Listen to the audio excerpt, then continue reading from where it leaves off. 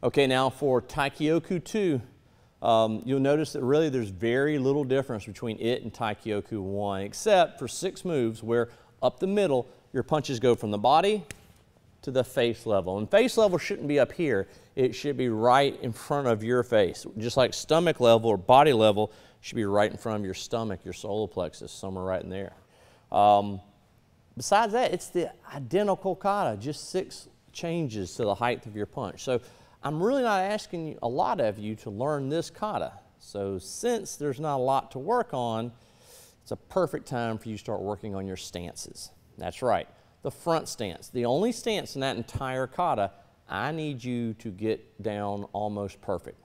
So you may have gotten away with an okay stance at white belt and a so-so stance at white belt black stripe. But now for yellow belt to move on with this kata, I need your stances correct.